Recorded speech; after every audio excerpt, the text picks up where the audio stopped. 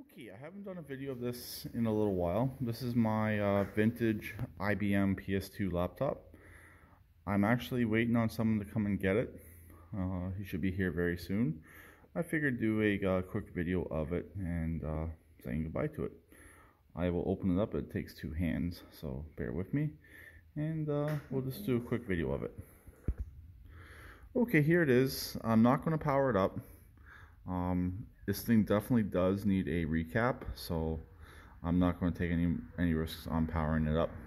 But overall, this machine is actually in good condition.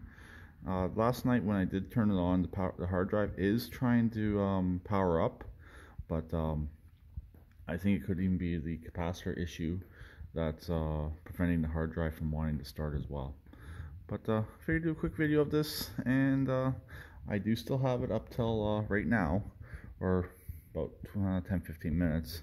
But I guess that's pretty much it. So I'll talk to them later.